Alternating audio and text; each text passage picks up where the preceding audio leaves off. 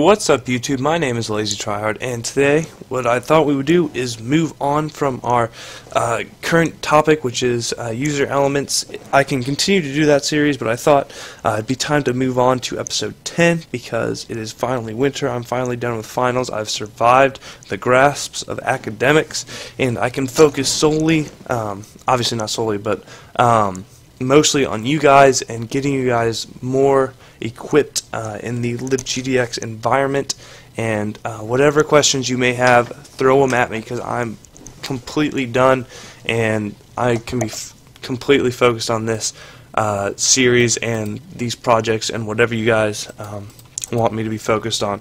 So today what I thought we would do is focus on terrain generation. Right now we have our cute little menu, we hit play, and we have this huge little white space, and that's kind of gross to me. So what I thought we'd do today is we create a tile interface where you can draw tiles that are randomly generated, and again, it's not going to be, I'm not going to go into like biomes and stuff like that, but I'm just going to show you the basics on how to randomly generate a terrain every single time that you run the program. So you'll have different environment, and then you guys can go bonkers with that and do whatever you want. So what I thought we would do today is basically that. So however long that takes, that's how long it's going to take. So first off, I've already created the class, but go in here, do a new, and create a class and call it tile. Now this tile class is going to have a couple of things. We're going to have to make two separate classes, and honestly this isn't like the most efficient way because I know I can do it in a more efficient manner, but this is going to be the best to help you guys out. So this is basically what we're going to do. We're going to do a public tile, and we're going to basically treat it like an entity, and just do float x, float y, float width, float height. And honestly all the heights are pretty much going to be the same. So x, y, width, height. And we're going to just obviously make these this dot y, no, equals y, this dot width equals width, and this dot height equals height. So this is basically what a tile is going to do, and honestly it's completely like an entity. And I'm sorry, I was getting ahead of myself. An entity is kind of like what the player is. It has like a texture, a position, and a width and a height. We haven't gotten that far yet. I apologize. That was stupid on my part. So actually, we're not going to make two classes. We can do this pretty quickly. What you're going to do is we're going to do texture, this dot texture equals texture. So I have I have two classes, and we're just going to do a public render void render. I was going to have two classes that dealt with the two different types of terrain I was going to put in. One I have grass and one I have dirt. And again, I know, completely creative, whoa, right? But I thought we'd just kind of cover those things. Where is it? There we go. And it's already perfect. So we have that. So we have this tile here, and this tile has a couple properties. It has position, it has the width and the height, and those should be the same because it's a square, and a texture, and that's really all we need right now. We can make it as annoyingly difficult as we want, but right now that's just what we're going to keep with right now. So we're going to make an array list of tiles, and we're also going to create an iterator for that tile list. So just be tile iterator. Initialize it down here. Tiles equals new array list. I wish they would do this for you because this is kind of tedious. So we got that, and we're gonna have to add some tiles to it. So to do that, we're going to do the following. So for int I equal to 0, I must be less than 10, I plus plus. And that 10 is just kind of like the width. So we'll have 10 tiles wide from the origin. And again, do not worry, because our camera doesn't really move. I don't want to deal with cameras right now. I can deal with that in another tutorial. But since our guy doesn't really move, we don't really have to worry about him hitting more white space. So I'll just keep it at that. So we have a loopception right here, one loop within the other, and that's just going to basically format the positions. So what we're going to do is we're going to do the following. We're going to create a random number, and that number is going to be between 1 or 0 and 1. So it could be either 0 or 1, so it's like a 50-50 chance. And we do that so that the computer can know when to initialize grass or dirt. So it's going to be completely creative, because obviously I made it and it's going to be awesome.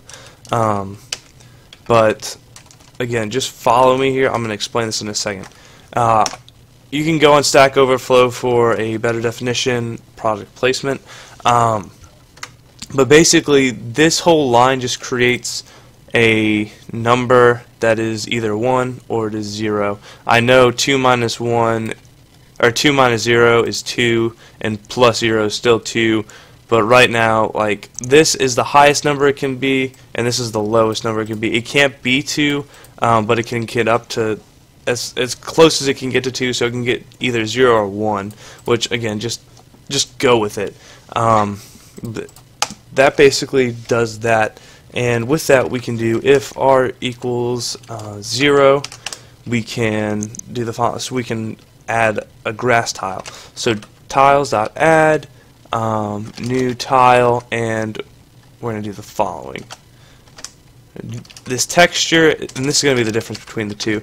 A new texture, it's just be grass.png, and the position is going to be I times 50. Let's do 50.